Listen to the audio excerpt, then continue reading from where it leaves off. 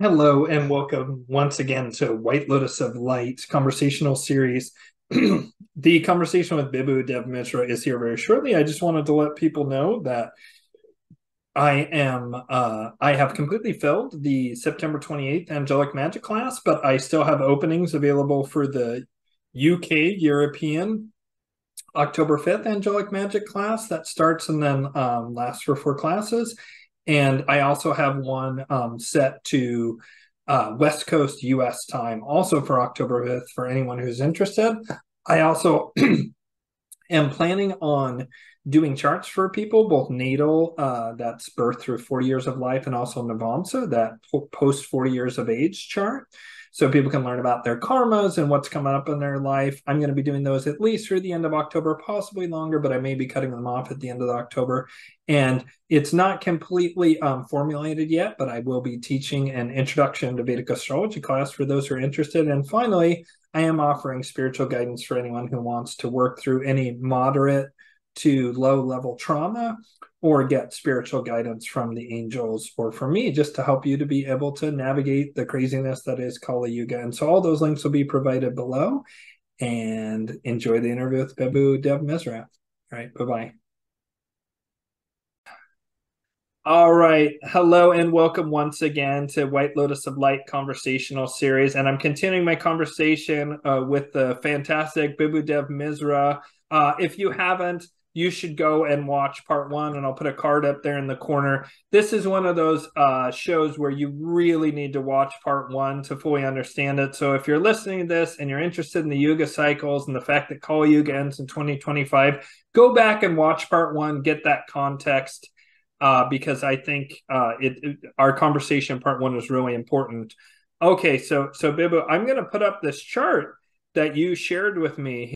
So we've been talking about the Yuga system and how Kali Yuga is coming to an end in 2025.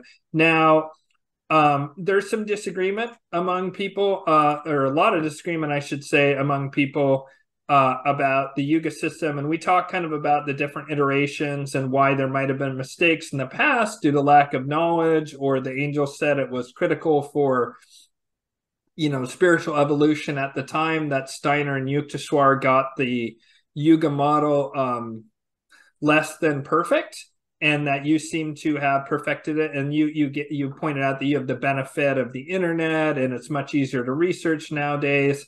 I gave the explanation that the angels had told me that actually that incorrect information needed to come out at that time in order to give people sort of hope that the Kali Yuga was imminent, because none of those people who heard that information at the time would actually live to see the end of the Kali Yuga. And that for the spiritual development of humanity, because we are in that ascending Kali Yuga, which does mean that even though it doesn't look like it, there is a slow spiritual awakening occurring, that people needed to hear that. And then previously it could have been that the group that I called the Malachians was intentionally blackpilling people with these insanely long 1.2 million year Kali Yuga cycles or whatever it is. And so I'm going to put up this chart, and I just want to hear your comments on it, that this is your initial chart, and then you've actually come up with one that you've since perfected a little bit more. And so this was your initial chart. And so can you explain this for the viewers, what we're looking at here? Yeah. So you have a 12,000 year descending cycle and a 12,000 year ascending cycle. This is what Yukteswar had also suggested, and I adopted that principle. But the difference in Yukteswar's formulation and one that I have here is that every yuga, from Treta Yuga, Dwapara, the descending Kali and the ascending Kali, all of them are of 2,700 years duration. And that 2,700 years is based on a particular calendar that we have in India, which has been used for thousands of years. And that was the primary means of reckoning large cycles of time in India. And that cycle is called the cycle of the 7 sages, or the Saptarshi calendar. This 2,700 year duration is called a Saptarshi Yuga. I believe that this is the duration, actual duration of a yuga. And then you have a 300 year period of transition after a yuga. This adds up to a total of 3,000 years. So every yuga is of 3,000 years duration, and out of which 2,700 years is the actual duration of the yuga, and you have a 300-year period of transition afterwards. And it's also preceded by a 300-year period transition, because they're all in a sequence. So you have 300 years before the Yuga, you have 300 years after the Yuga. And so this cycle, now you need to have a starting point. I mean, how do you fix a starting point for the cycle? Now, one of the starting points of the Saptarshi calendar is this particular date, 6,676 BC. We know this date. Saptarshi calendar starts every 2,700 years. So one of the starting points is this particular date, 6,676 BC. And when Alexander came to India, he was accompanied by some of his historians. And when they went back, they wrote about the Indian beliefs and traditions of that time. And one of the points that they made was that Indians were counting their kings from a person called Dionysus or Bacchus, who ruled 100 years prior to 6,676 BC. That means he was ruling in this particular period of transition between the Treta and the Dwarpara Yuga, this particular period. So my question was, who was this person called Dionysus or Bacchus that the Indians were counting their kings from? He must have been a particular king on the Indians' kings list. The Greeks called him Dionysus and the Romans called him Bacchus. What was the name by which Indians knew him? And then I came across a beautiful piece of article written by Sir William Jones. He was one of the scholars of the 18th century. And Sir William Jones had come to India as during the time of the British. And he wrote an article. And in that article, he said that the person that the Greeks called Dionysus is the same person that the Indians called Rama. So King Rama, so Rama was Dionysus. And Rama, after he had ascended the throne, he went westwards with his army of Vanaras. We call them Vanaras. And in Greek paintings, they are depicted as satyrs. So you see these people who are who look like humans, but they have the tail of a horse and they have some kind of a bestial feature. They have the ears of a horse and the tail of a horse. They're the satyrs who followed Dionysus when he went westwards. And he was also accompanied by some Maenads. Maenads were the female companions of the satyrs. And I figured that they are the Vanaras who followed Rama on his war campaign. So the Rama and the Vanaras are Dionysus and the satyrs. And Dionysus's wife was Arian, and Arian was Sita, because Arian had a pair of twins and Sita also had a pair of twins. So there were a lot of things which were adding up between Dionysus and Rama. And I realized that, yeah, that makes perfect sense to me. And I followed up with a lot more detail on that particular association, which is not so important right now, except all we need to know that Dionysus is Rama. And in the Indian chronological system, Rama lived in the period of transition between the Treta and the Dwarpara Yugas. So I knew that the calendar which starts in 6,676 BC must denote beginning of the Dwarpara Yuga, because Rama lived in the period of transition between the Treta and Dwarpara Yugas, and he was dated to 6,776 BC. So 100 years prior to that date. That was the time that Rama lived. That means 6,676 BC must be the beginning of the Dwarpara Yuga in the descending cycle. And so this was the anchor point that I needed to fix the Saptarshi calendar to the Yuga cycle. And as soon as you use this as the anchor point, your end date for the Kali Yuga, I can't see the bottom of this. Yeah, so you have the end day of the Kali Yuga is 2025 CE. I can see it on my screen. I'm sorry it's not showing up on yours. I'm pretty sure it'll show up. No, it got hidden by the bottom bar. labels. Oh, okay. Yeah, bottom bar. Yeah. Okay, yeah. So it's 2025. That's the end date of the Kali Yuga. So so there are 2 points. First is that it was the Saptarshi cycle of 2,700 years, which is driving the Yuga cycle, which is the basis of the Yuga cycle reckoning. The second point is the 6,676 BC date for the it denotes the beginning of the Dwapara Yuga in the descending cycle. And I got this from proper historical records. It's not something that I made up. It's there, it's written there. It's there in the Greek records of India. And the association between Dionysus and Rama was made by Sir William Jones, not by me. I just put them together, and there you have it. The Kali Yuga Yeah. ends in 2025. Awesome. So do you want to show that? Do you want to show the corrected chart or do you want to show that events chart? What do you think is better? Would you like to show the corrected chart to where you realized about Okay, the okay, the precession? precession. So, okay, I want to add a couple of more points to this particular Let chart. me go back Okay. to the share screen and then we'll do that again. I want to make sure I got the right one. Yeah. Okay. I don't want to spoil the next one. Go ahead. Yeah, the reason why I felt that this particular cycle makes a lot of sense is because each of these periods of transition that you find in this chart, this between the Satya Yoga and the Treta Yoga, Treta and the Dwapara, Dwapara and the descending Kali, and the descending Kali and the ascending Kali, each of these periods of transition was marked by a global collapse of civilization across the world. It was not unique to one culture, to India or to Greece or Persia, to Mesoamerica. And you can look, if you look at these numbers, you'll know it by for yourself, because the earliest transition uh, was from 976 BC to 676 BC. And this is the period that we know as the Greek Dark Ages. That was the time that there was a collapse of civilization across the entire Mediterranean region. And after the huge number of city-states were absolutely destroyed and razed to the ground. And it was only around 600 BC that we see the beginning of the Iron Age civilizations. And that happened across the world. In India, the Iron Age culture begins in 600 BC. In Greece, it begins at around 650 BC.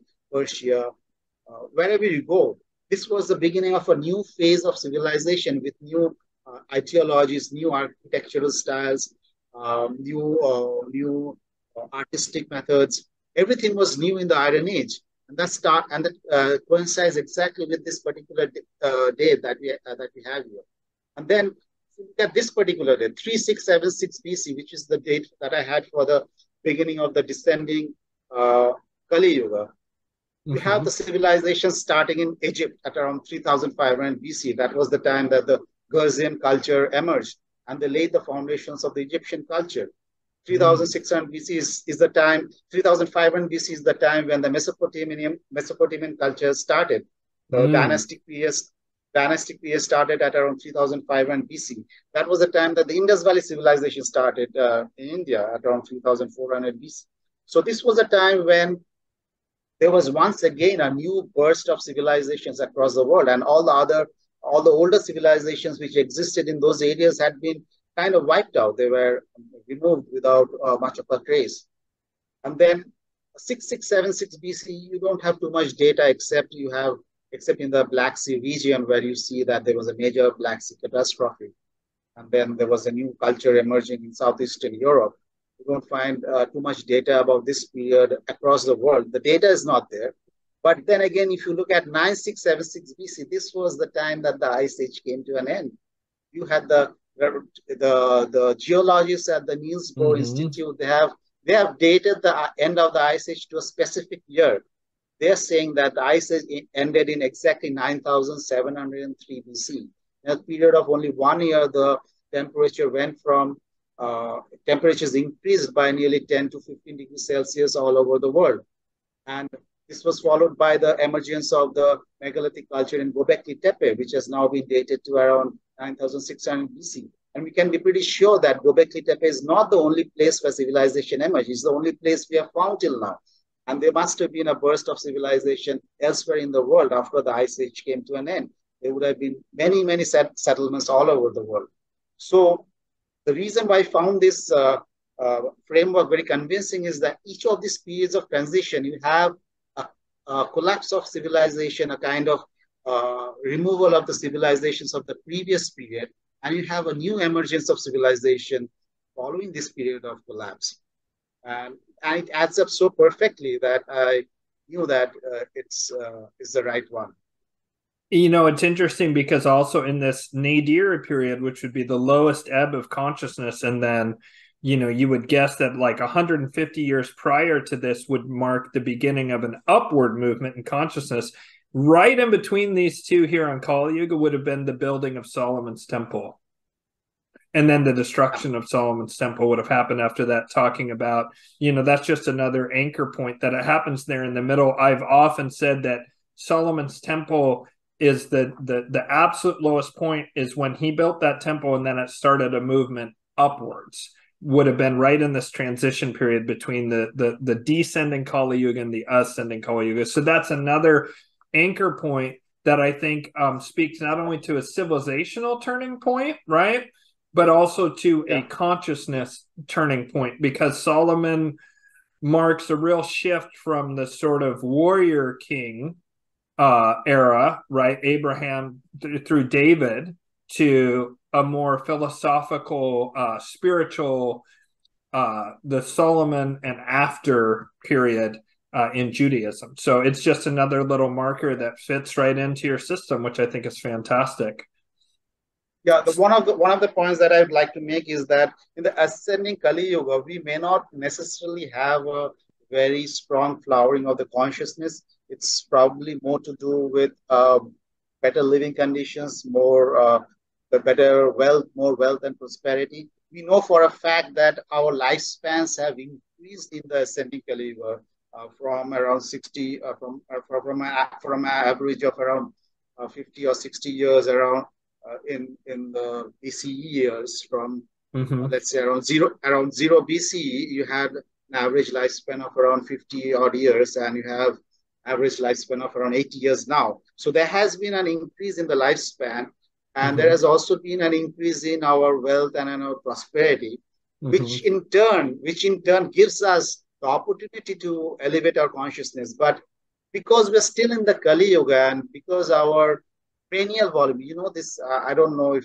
people know this, our cranial volume has been decreasing ever since the whole beginning of the Holocene period, ever since the end of the last ice age. Our cranial volume has decreased by 10%. Wow. And a lot of people don't know this. This is a very carefully guarded secret, but the scientific data is out there. You can find it if you look for it. And it's never discussed on any mainstream media or any outlet. You don't read it in any textbook. But we lost the same amount of brain volume in the last 10,000 years that we had supposedly acquired the last 2 million years. From Homo erectus to the beginning of the Holocene period, we had supposedly gained 10% of our brain volume, from 1350 cc to around 1500 cc. And we lost the same amount in the last 12,000 years.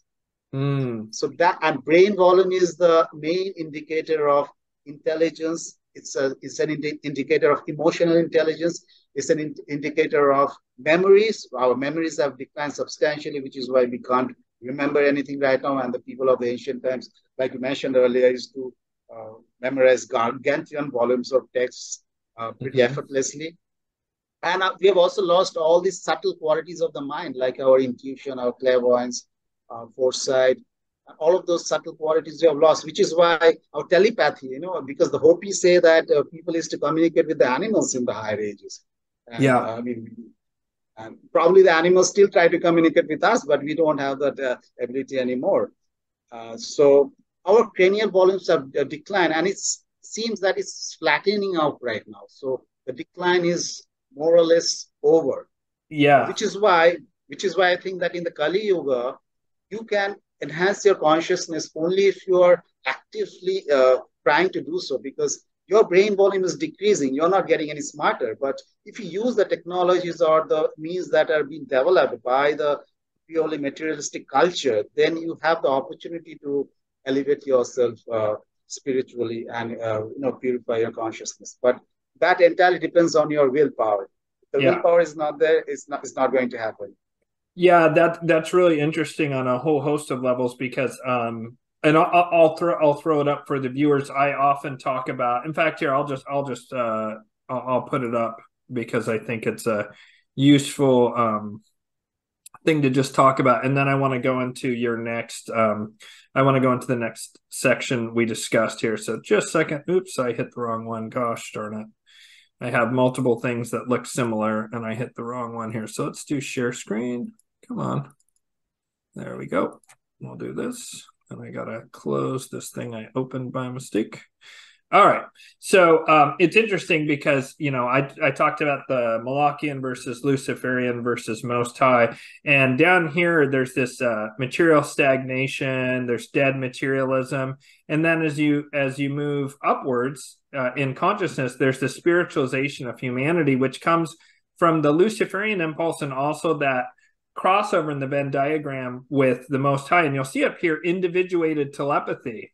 Right, so there's this hive mind of groupthink, which is very negative, right? It's top down. One ruler tells everyone what to think, and then they feel forced to think that way. Versus individuated telepathy, where we are able to immediately communicate with one another, and we have harmonious, all is one, all is God. But within that, we have the individual, which is very important because the individual is how we evolve spiritually. And while we're talking about cycles, I don't see these cycles as a circle.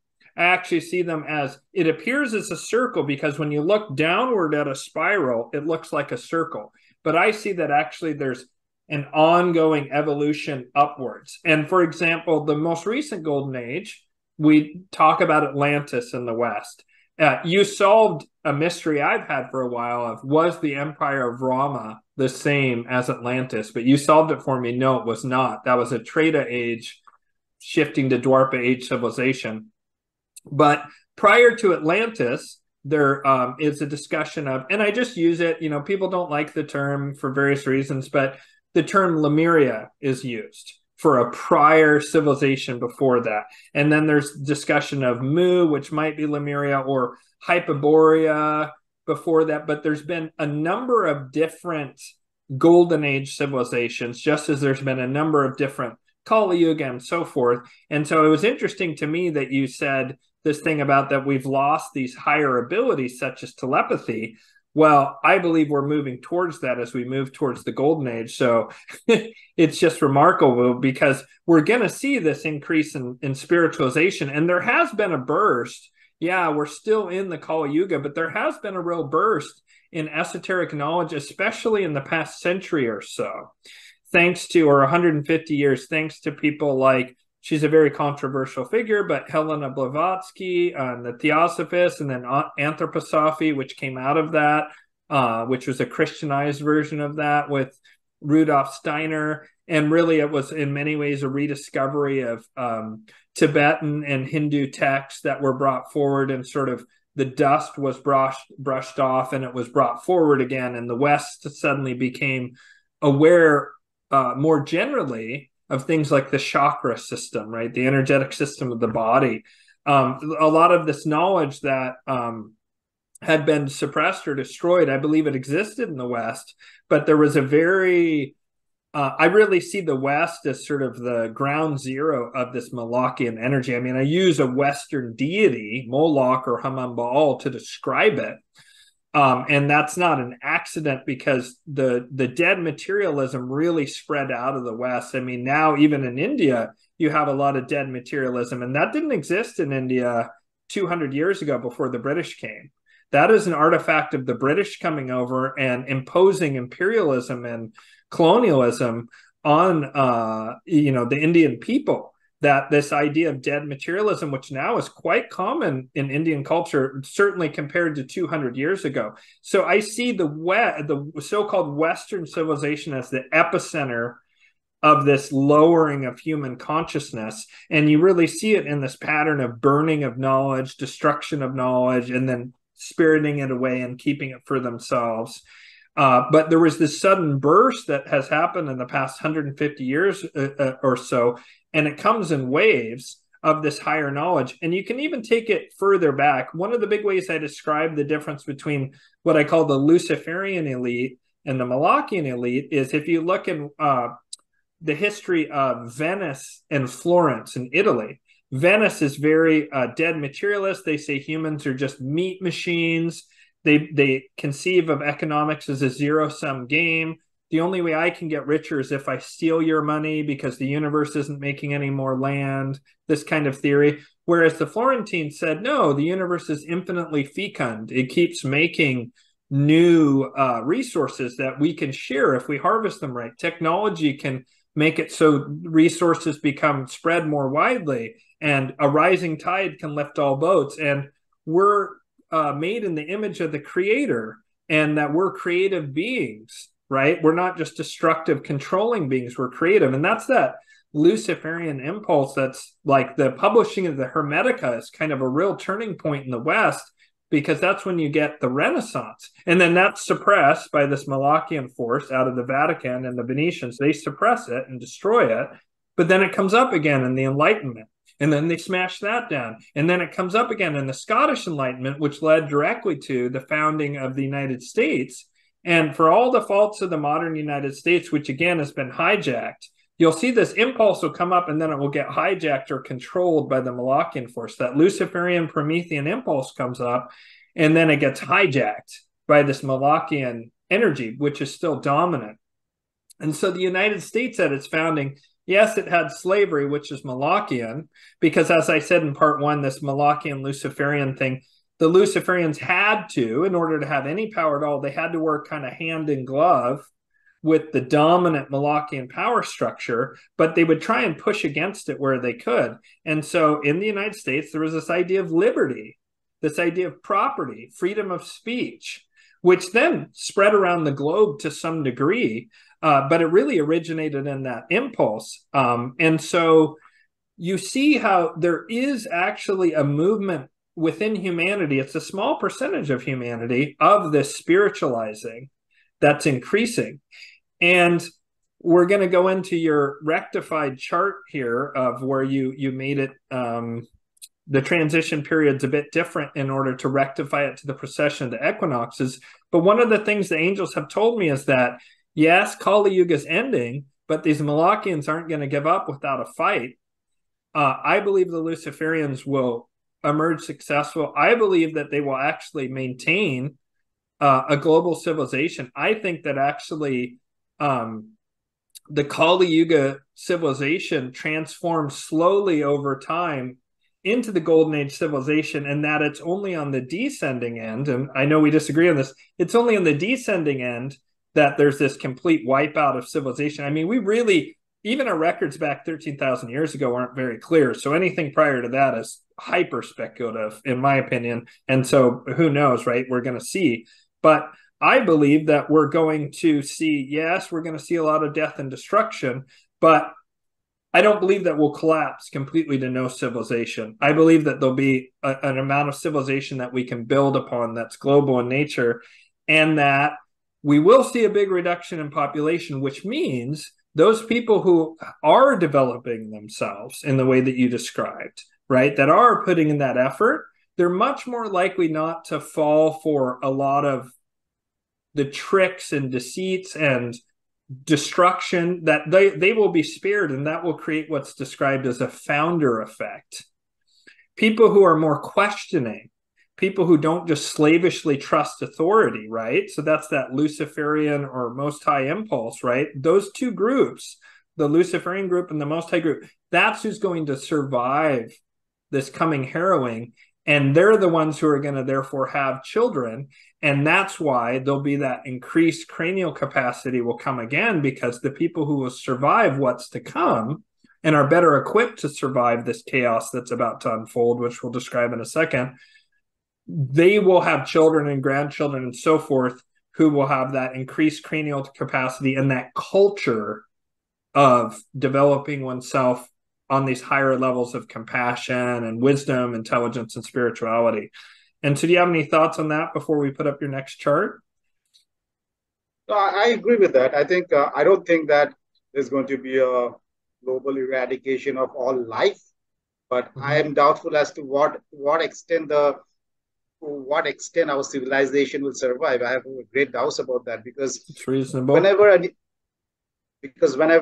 What I've seen in the past is that whenever we go through these periods of transition, carry forward very little in terms of actual physical structures. We carry forward the knowledge and the skills that the survivors, they carry forward the knowledge and the skills, but the previous civilization is almost completely destroyed and covered under heaps of mud, and you have to basically dig it up again.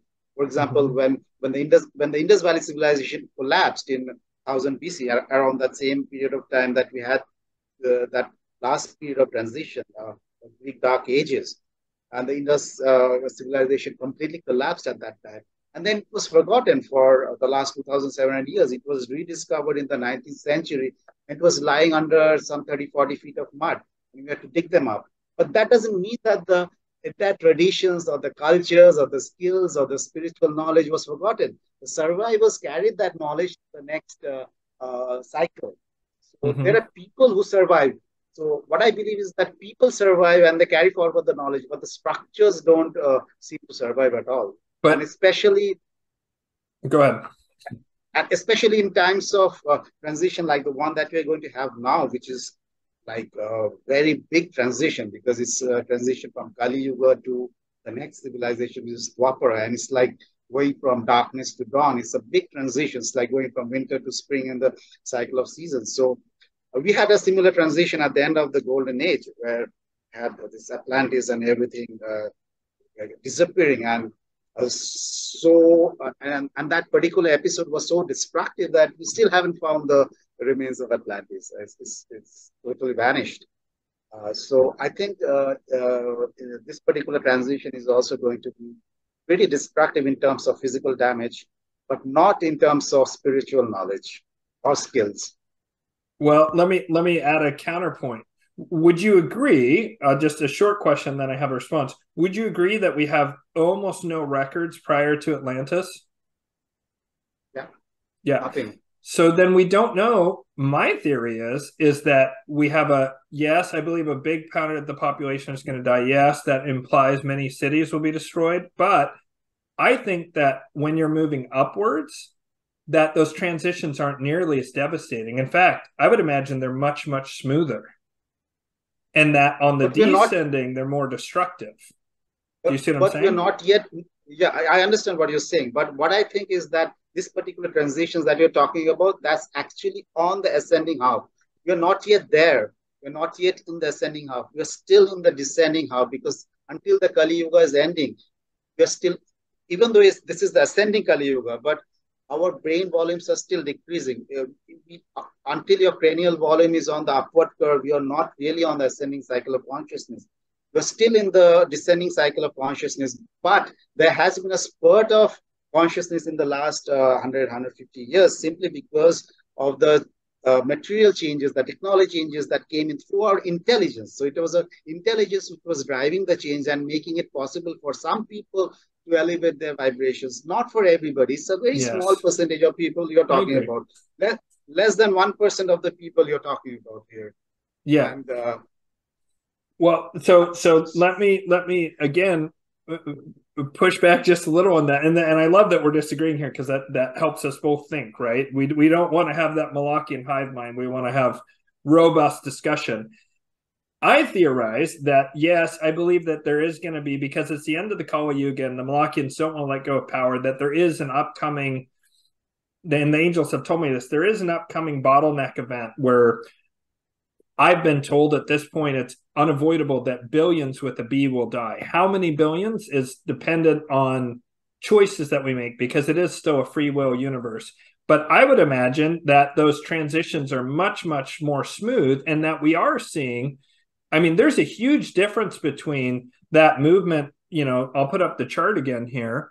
The movement here between this, you know, the end of the Dwarpara Yuga, 3600 BCE, and, you know, even what happened here with the Greek Dark Ages, like you were saying, you know, that this era was like, things have been improving during this past 2,700 years. Yes, there's been a lot of horror, but the material things have been improving. And indeed, material improvement is required according to Maslow's hierarchy of needs. You have to have food and water and shelter before you can, and sex, before you can start having realization of the higher levels. That implies to me that as we continue to increase in consciousness, that there would be increasing amounts of stability over time, until eventually, when we get to the Satya Yuga, it would be extreme harmony and very little change during this, period of time, that there would probably be, yes, there'd be a phase shift and it'd be different, but perhaps it wouldn't be nearly so devastating because it would be an increasing levels of consciousness and things have become increasingly more stable, right? Like just look at the past 75 years, it's much more stable than if you look at the period of time from World War II and the 100 years before that. There was all manner of different incredible things going on. I mean, the colonization of India happened during that period of time, 1840 to 1940, right? You had the American Civil War in the 1860s, right? You had the Napoleonic War, I guess, is a little bit further than that. But the point is there was just constant chaos, but things have been getting more stable. That doesn't mean that I don't think a lot of people are going to die. Unfortunately, I do. But I think that the people that are going to survive that won't be having to completely reconstitute civilization.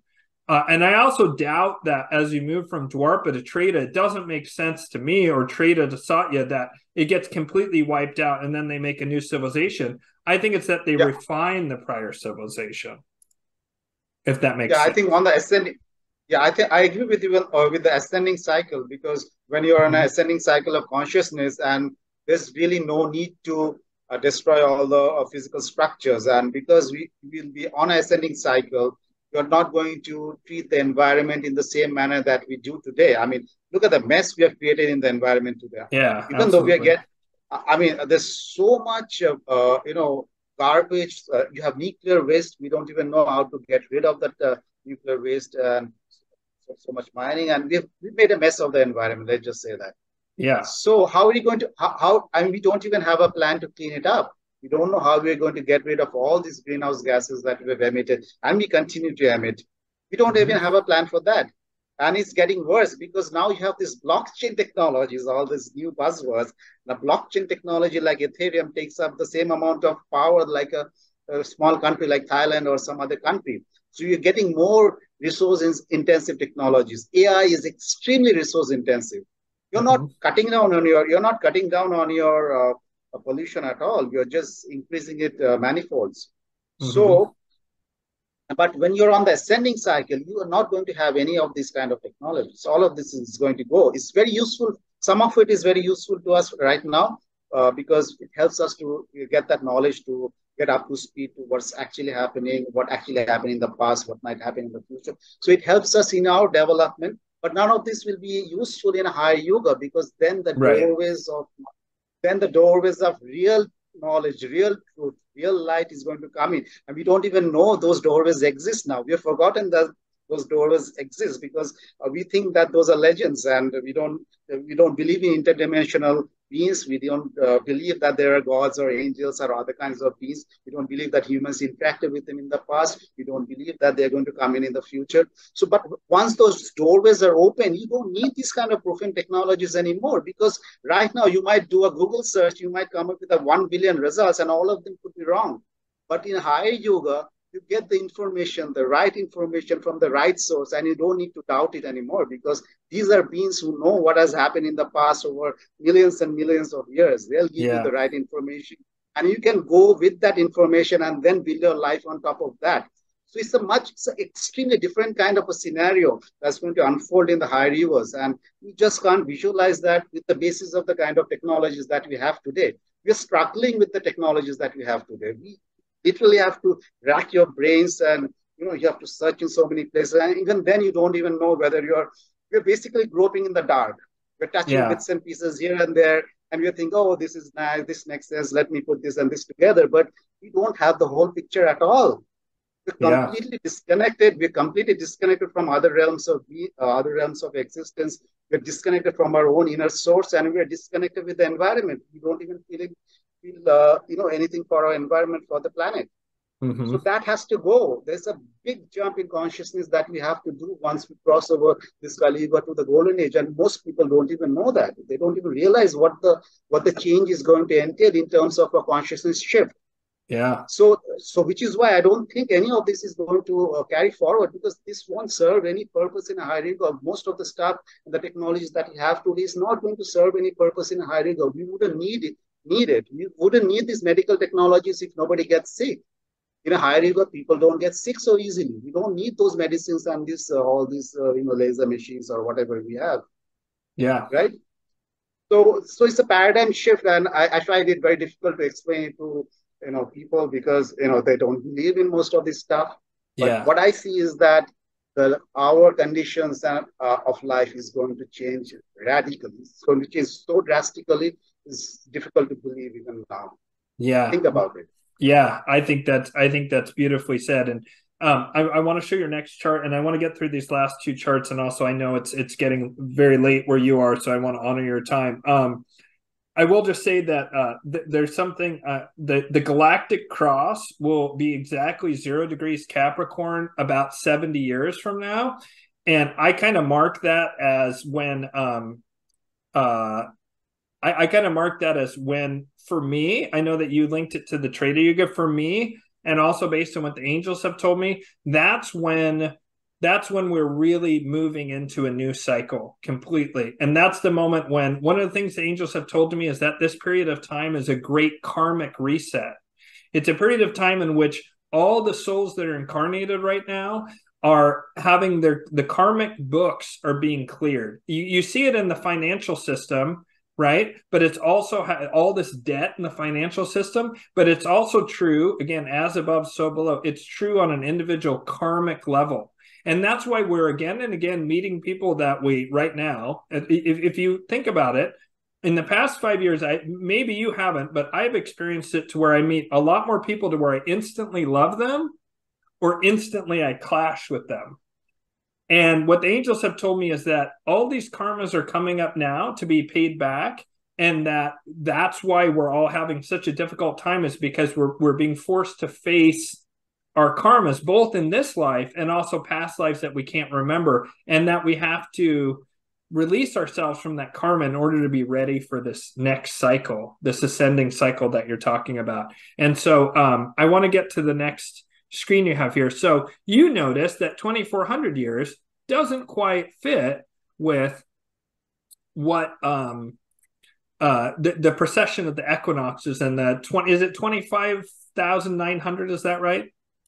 800, 25,800. Yeah, the precession of the equinoxes. And so here it is. You then perfected it a bit more with an increased period of transitional time between Kali and Dwarpara Yuga and Satya and Treta Yuga. And do you want to discuss this chart a bit now?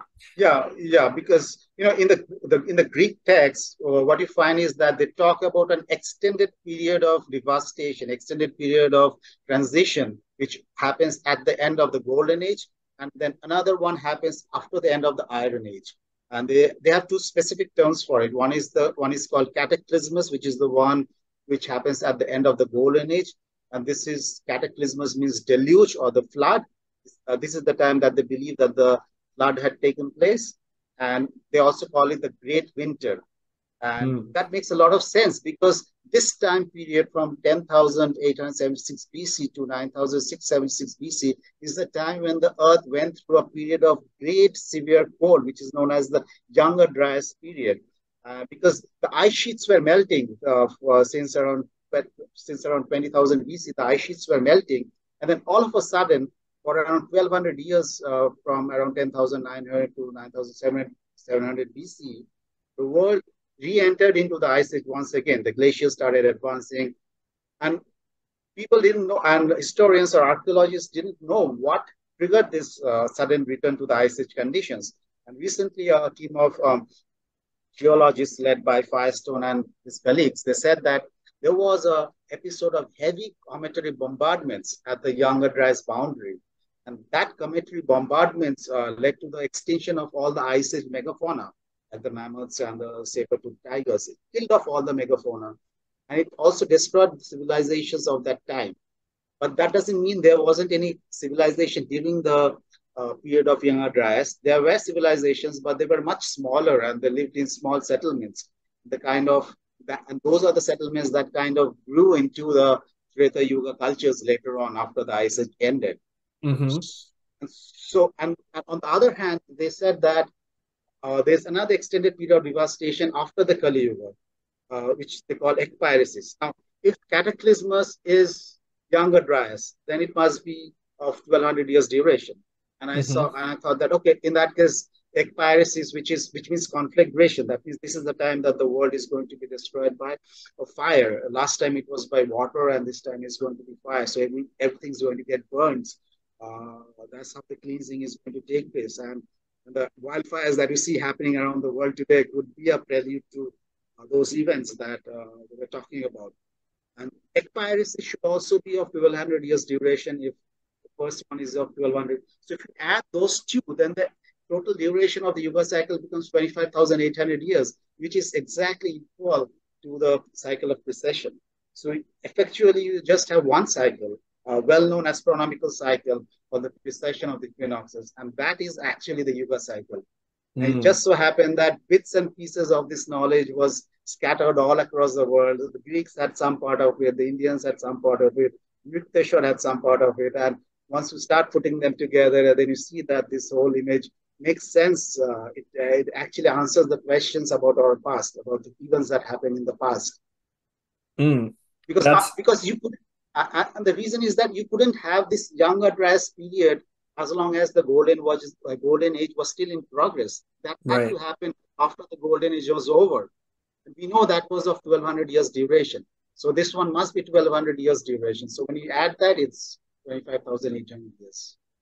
That's which awesome. Means that after 2025, we actually go into a 1200-year period of transition. And I think this is also what is mentioned in the some of the scriptures, because it says that when after the second return of Christ, he's going to set up a golden age of 1,000 years.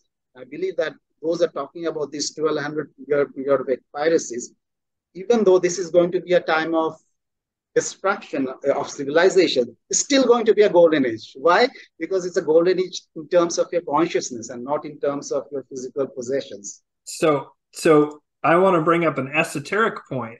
Perhaps ekpyros is fire, right? It's fire. Well, fire is also known as spiritus. And Jesus said, I come to baptize you not with water, but with spiritus or fire, right? Elemental fire. So I have on, and you may be interested in watching some of the things on my channel, but in particular, I interviewed a gentleman named Peter Champu, who he's a geomancer. So he does ley lines and the magnetic grid of the earth. And he believes that was used in like Atlantis as part of their technology. They took advantage of the Earth's magnetic grid and interacted with it and so forth. But he says that there's a scholar who says that there's this great plasma undulation that comes out of the galactic center. And when we're in the Kali Yugas, it also is when the Earth is passing on that outer spiral arm of the galaxy, because, by the way, I believe in space and planets and not a flat Earth, that as it moves around the galactic center, we go through a period of time where we go through where there was a supernova of an evil star or a dark star, and that particular part of the galaxy is sort of haunted and allows this lower astral energy to come through in a greater way. And in 2024 to 2025, and he arrived at this from a completely different point of view from you or I, we move out of this low plasma wave to where we move into a higher amount of plasma comes from the galactic center. And with that will come a burst of light. And it may actually be that what's going to happen is, yes, there's going to be this destruction, but at some point during that destruction, which I don't think is going to last very long, this is just my personal belief, and again, we can disagree. I think that there's going to be a wave of consciousness that comes along with that plasma from the galactic center, and that we're going to see that will be bathed in fire. This fire of the plasma burst from the center of the galaxy, but that doesn't necessarily mean that it's fire in the sense of being burned to death. It could be that it's a spiritual fire that enlivens and invigorates us spiritually, and that it creates that mini golden age that you're talking about, that then allows us to kind of look over. There will be, again, what the angels have told me, for what it's worth, and again, take it with a grain of salt, but they've told me that from 2025 to 2027, 2028, there's going to be this massive conflict, but it will be very brief and very brutal. and that the group that I call the elite group that I call the Luciferian faction is going to use their extremely high technology to very quickly wipe out the Malachian faction. And that by what the angels have said to me is that by 2030, they will have pretty much wiped them out, and that a new era is going to begin to start in 2030. Now, that doesn't mean that like it's an instant golden age. I don't believe in that at all. I still see that Luciferian consciousness as not the highest consciousness, right? What the angels told me is that during the Kali Yuga, Haman, Baal, or Moloch rules, that during the Dwarpa and Treta Yugas, Lucifer rules, and that during the Golden Age, the Most High, whose name has been lost, rules. And these are just Western terms. I'm certain that there would be analogous figures in the Hindu pantheon. I haven't really thought that through well. And so my apologies to you. Obviously, we're talking about a Hindu concept of the Yugas, which I think is magnificent. I just simply haven't thought it through in that way. Because I come from a Western background and I work with the angels, and the angels have told me they're also the devas and have encouraged me to interact with their deva aspect, because they say that there's an aspect that operates differently because it's interacting with a different cultural group, and I look forward to doing that at some point. But thus far I've been interacting with them through sort of a more Western framework, and so that's why I put it in those terms. But that in 2030, things will be sort of settled in terms of this really evil force will be removed, but there'll still be this group that isn't the highest consciousness, and that will have to evolve over time to eventually make it to the Sat Yuga. But that this transition might be, in certain respects, very quick, although I think that a 1,200-year transitional period where kind of that consciousness fades more and more and more makes a lot of sense to me. In other words, the Malachian consciousness will still exist to some degree. I've been told certain hallmarks of it, like pedophilia, will be gone. In terms of on a global level, it'll be gone by 2030. That's what the angels have told me, for what it's worth. That is key, because something about that anchors that lower consciousness. It opens those portals to the lower astral, the same way you talked about that portals to the higher realms will begin to open. That also implies that these lower portals will be closed. And what I was told by a shaman almost 20 years ago now was that the number one, and he was a literal shaman, as in a Siberian shaman. He was from a lineage, and I apprenticed with him for a while. What he told me is that the single most important thing for people who are, I don't know, to use a new age term, light workers, or people who are aligned with the Most High, is that we got to wipe out pedophilia, because he said that about 6,000 years ago, dark sorcerers in the Middle East were told by demonic forces that there was a greater power that they hadn't interacted with, some sort of demon god. He didn't use the word Baal or Moloch, but that's clearly who he was referring to, and that the way to access those lower realms was the harm of children. And so they started doing that, and that then opened the portal.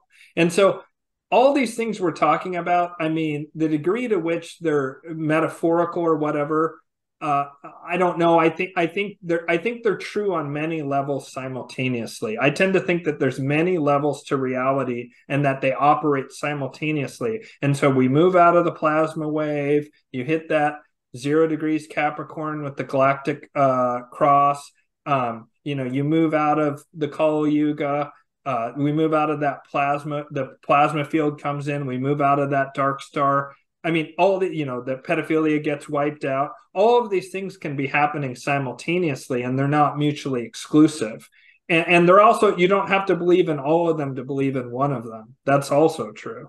So I want to get to your final chart, because I want to talk about, I see 2025 to 2028, as I just explained, it'll be a big conflict between the previously dominant force of the Malachians and the new dominant force of the Luciferians, which are much more positive. They're not perfect. I still see them as a false light, but they're way better. They're far more evolved.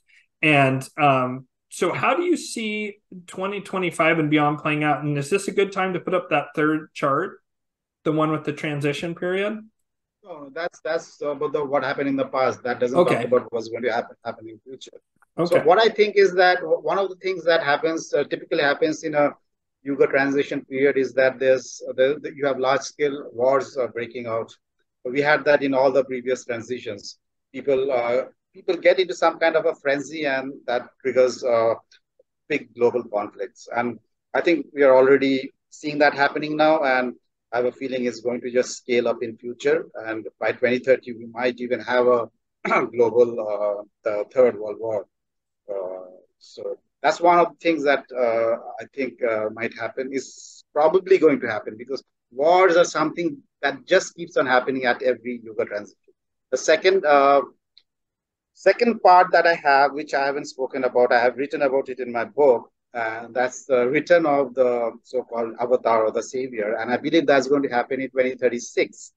There's a specific date for it, and that's going to end the Kali Yuga structures and the philosophies and the ideologies. It's going to end in 2036, and in 2040 you have a specific conjunction of planets in Libra. All the planets will get clustered within 5 degrees of each other in a 5 degree area of the sky. All the five planets and the moon. That was a conjunction that a lot of Chaldean astronomers were targeting as being the end of the entire descending cycle. Not just the end of the Kali Yuga, but the end of the entire descending cycle that started after the after the end of the Ice Age at 9,700 BC. That's the entire descending cycle. That ends in 2040, which is why I believe that none of the Kali Yuga energies are going to carry on beyond that period. So 2040 is kind of, for me, the end point of Kali Yuga energies. And beyond that, whoever are the survivors, they'll have the minds cleaned up, and they'll be ready to start life in the mini golden age of 1,000 years, the period of Equinoxes. Yeah, and I agree with you that there's going to be a galactic wave of light coming in during this period, and which is going to further purify our consciousness and and it's going to trigger all those dormant mental faculties which you need to function in the higher yugas. And you're going to interact with the other dimensional beings as well, and without the use of magic like you do now, because that's going to be more common for that's going to be more common for people, and that's going to happen, in my opinion, after 2040. This galactic beam of life, or this beam of light that's going to come from the center of a galaxy, I have a different explanation for it, but it's not so really important right now because the technicalities are not so important. What I do believe is that there's going to be a pulse of light that's going to purify us, that's going to purify the environment, and that's going to lift us to a different level of consciousness, and that's going to prepare us, not us, but our next generations who are going to inherit a new world, and we're going to chart the way to the next golden age after a period of 1,000 years.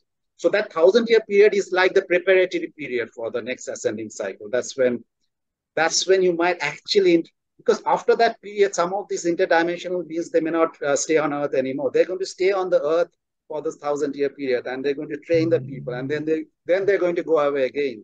And then they might again turn into a legend, but they wouldn't, because now the people would know. They'll have this higher level of consciousness, and you might be able to communicate with these higher order beings telepathically, even if they're not present on the earth, because now you know how to communicate through your higher mental faculties. You're not restricted to your Google search anymore. So that's what I have envisioned, and that's what I have written in my book about this period. So I think it's the end times that the different eschatological doctrines talk about, all the end times that we have in all the texts, Revelations or the Puranas, or you have it everywhere. You have it in the Kala Chakra Tantra, and you have in the other places, and all of them are talking about this small time period, this window from 2015 to 2040. That's the end times period, and it's very close at hand, which is why this is it's going to be a very tough time for humanity in general, because I've seen that how people get so upset about what's happening now, and it's just going to take and this is nothing. This is the good times. What you have now are the good times, and if you're getting so upset by what's happening now, you'll be driven. You'll go crazy when the actual changes begin after 2025 and carry on till 2040. So this is a very good time. this is a time, I think, when we need to get more spiritually grounded, get more calm and more composed, and understand that there's a divine plan in operation, and there's really nothing much you can do about it other than first to ground yourself and then help others to do the same. Because you won't be able to make any changes in these things that are going to happen from now on. Because it's been set in motion, it's going to happen just the way they have set it in motion. And you just know have to wait it out. The angels told me exactly that. They said that there's going to be an event, and I don't know whether the event is a singular event or if it's something that happens over a period of time. But they said essentially, as we get to this bottleneck, which will be both a reduction in population, but that it will also be a bottleneck in which there's a period of time where there's basically no free will. And as we move closer to it, we have less and less and less free will. And then there'll be some period of time, a window, and they haven't told me how long, but during that period of time, you'll have no free will. Things will just be unfolding. And the only place you'll have free will is in your internal response to what's unfolding. And within that, you'll still have total free will. And that's where the spiritual work is done. And that's where we cleanse these karmas that we've accrued as we've been incarnating during the Kali Yuga and harming each other and staring into the abyss and doing these great evils to one another, as we've all done. Everyone listening to this, you may or may not believe in reincarnation, but if you do believe in reincarnation, which I do, and I don't believe that reincarnation, by the way, is in contradiction to Christianity. I believe that the hints about Christianity reincarnation in Christianity were deleted during the Council of Nicaea and elsewhere, except for one escaped, where Jesus said, well, Isaiah is supposed to return. And he said, Isaiah has returned as John the Baptist. Everybody kind of overlooks that or tries to explain it away because, again, the Malachians got control of Christianity and created its dogmas and control, which doesn't mean that what Jesus said wasn't this ultra high vibrational teaching. It was. What people miss is that there's been a political structure that's been placed on top of that. And there's been edits to what he said. And still beautiful teachings have come through, even with all those edits, but a great deal has been lost. And I believe that part of that was he probably would have said that reincarnation existed. So whether you believe that or not, I do. And from the point of view of reincarnation, we've all been reincarnating during Kali Yuga. And I assure you that if you've reincarnated during Kali Yuga, you've been evil. Guaranteed. You can't get through 6,000 years of reincarnations during the Kali Yuga without having done evil. We all have, because that's how our soul or our immortal soul learns, is by doing these things and going, my God, what have I done? That's how you learn. That's how you evolve beyond that. That's what the Kali Yuga is for. The Kali Yuga is for us to explore our dark side and to determine, wow, that is horrible. Let's not do that for the next 26,000 years, guys. That was awful. Let's not even think about that for the next 20,000 years, other than let's purify it. And what I've been told is that during this bottleneck, which, you're saying will last 15 years, the angels gave me a shorter time frame, but there's a period of time that they've been unwilling to explain, which is basically after 2025. They've been very scant on details. They say by 2030, things will be vastly better. So it is more, I got a 5-year window. It doesn't matter. I mean, it's close enough. 5 years, 15 years in a, 26,000 year cycle. That's less than a rounding error, right? And that hit 2040 versus that when the galactic cross is 0 degrees Capricorn, 70 years. Again, that's a rounding error in a 26,000 year cycle. The point is we're coming up in this window, and that in this window, it is of paramount importance, as Bibhu says, that we develop ourselves spiritually, and that we should be spending this time right now in order to anchor ourselves. And in fact, one of the things where we do have free will, according to the angels, is the more work we do as individuals, the better the outcome, the more people who survive, the less hardship and destruction there is. There is going to be a series of events that happen that are utterly, there's nothing that can be done about them. But what we do in this lead up is actually incredibly important. It's incredibly important. And that's why it's of paramount importance for all of us to integrate our shadow, to face our shadow, integrate it, heal it, start liberating ourselves from these karmas, so that way we can better take advantage of this upcoming moment. And so, Bibhu, I'll have to have you on again so we can explore this even deeper than we have. But Sure. I so appreciate your work. Again, if you go back and watch my videos, you'll see that I say your name all the time once I remembered your name. I used to say there's this Indian scholar whose name I can't remember because I would always forget it when it would get to the moment. But I've been talking about you for almost a full year now, actually, and your work. And I think it's that important. And so please buy Bibhu's book. And what is it again? Can you say it? It's Kali Yuga, Yuga Shift? Yuga Shift is not yet out. I mean, you have to wait for it. Yeah, well, I finished writing it. So the minute it comes out, I'm gonna push it on my channel, 100%. In fact, I'd like to have you back on. That's a perfect time to have you back on for a follow-up discussion. Yeah. I think we need to talk a lot more about what's going to happen, and yes, I have more material on that and more thoughts on that, so we can talk about it more detail. Fantastic. And is there anything you'd like to say in closing, Bibhu? Well, it's just that we are nearing the end times. I think that is a big realization. I mean, all along we have thought that it's all myth, it doesn't happen, it doesn't exist, but it's going to happen in our lifetimes, and that's a big deal. How are you going to face it? What are you going to do when things go completely out of control? If you have been freaked out by that teeny weeny pandemic, what are you going to do when the real big changes start coming in? Right? I mean, that pandemic was nothing. It didn't even touch me. I wasn't bothered at all. I saw people out there, they're just freaking out, as if they're going to fall down and die every second. And how are you going to deal with things when they start coming in big waves? So you have to anchor yourself. You have to ground yourself. You have to understand that you're a spiritual being having a human existence. I mean, it has been said so many times, but you have got to, realize that. You have to put some effort into that, because otherwise you'll find it very difficult to deal with the changes that are coming. And they're coming. I'm pretty sure they are. I can see it happening right now. Yes, beautiful. I would just say that that you don't need to be scared by what Bibhu's saying, because it's one of the things we talked about before we started recording is the way that the population has had this exponential curve in this past 100 years, and especially in the last 50 years. I'm almost 50 myself, and a lot of beings are incarnating right now to experience this.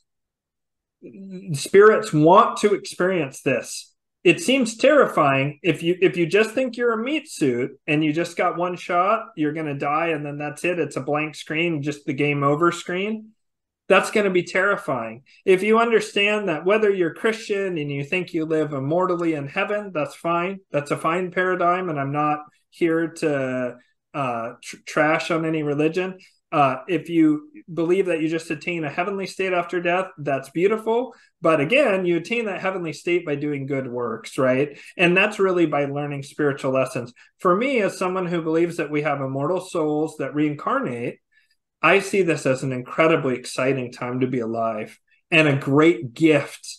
It's a beautiful gift to be alive right now, if you have the right framework, which is exactly what Bibhu just said. Start anchoring yourself spiritually, and then you can be in that flow state. I often talk about that scene at the beginning of the movie Saving Private Ryan, where they're going and they're storming the beaches at Normandy, and the first ship opens and it lowers its gate, and just everybody on that ship gets killed by a machine gun fire. And then the next one opens that has Tom Hanks on it, even though I don't like that actor, but it's important to the scene. And they go charging up the beach, and this guy, they're going up the beach, and then this guy gets a sniper bullet. It goes pa-ting off his helmet, and he's so shocked. And his friend goes, "You lucky son of a!" And he takes off his helmet to look at it, and then he gets shot in the head. But some of the people survive, and some of the people don't. And the thing is that you're more likely to be in that flow state to where you move with the grace of God, and you're able to move through these upcoming changes if you're anchored in that higher spiritual dimension that Bibhu's talking about. And so rather than being scared, Hear this as a call, as a challenge to deepen yourself spiritually, to confront your shadow and heal it. So that way you can help others and get them to be less scared about this transition. Beautiful things are coming for humanity. The 1,000-year reign that Christians talk about, the 1,000-year reigns of Christ. Kalki, Krishna coming back as Kalki and beheading all the bad guys, right? That's another metaphor we can talk about here. Good things are coming, but, my last name's Ferguson. The Ferguson family motto is Dulcius ex asperus in Latin, which means sweeter after adversity. The sweetness of what is to come will be that much sweeter that we have pushed through and survived this adversity. And we can, and we will. And if you're listening to this podcast, you're far more likely to be well prepared for it than the vast bulk of humanity. And if you take action now, you might be astonished at what you're able to achieve and how you're able to help people around you. And so thank you, Bibhu. I'll have you on soon as your big book gets published. Thank you so much, and blessings to you and your family, and blessings to all of you viewers. Thank you. And if you got this far, please hit like and subscribe. Thank you, and be well.